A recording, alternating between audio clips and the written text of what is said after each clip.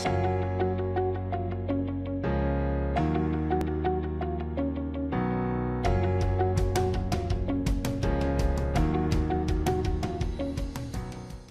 this video, we're going to show you the proper disassembly and reassembly methods for the LSIS MC and MR contactors in order to change the coil.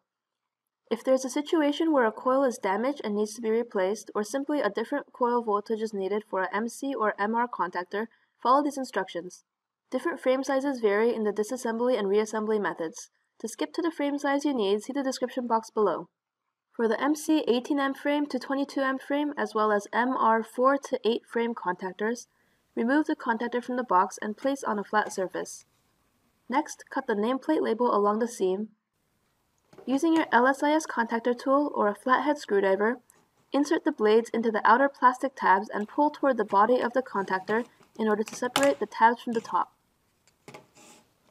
Repeat on the other side to fully separate the bottom half from the top half.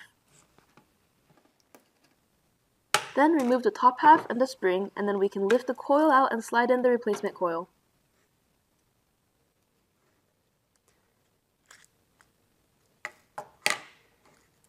Make sure that the notch on the bottom half aligns with the side with the indent so that the coil is placed with the right orientation.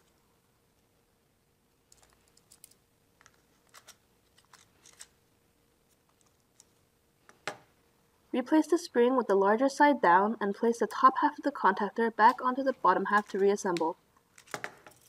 Use the nameplate label to confirm the orientation of the top and bottom match and snap together.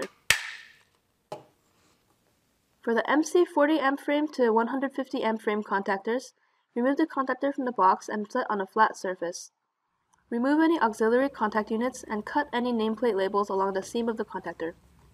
Next, remove the center screw between A1 and A2 on each side. Note that the 150M frame has 2 screws on each side. Pull the top half off the bottom half and take out the spring. Then remove the coil by pulling up on both sets of A1 and A2 terminals. Install the new coil and place the spring back into the contactor with the larger end down.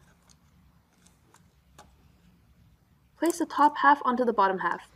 If the top half does not slide in, rotate the top 180 degrees and try again. Secure the contactor with the screws between A1 and A2 and replace any auxiliaries.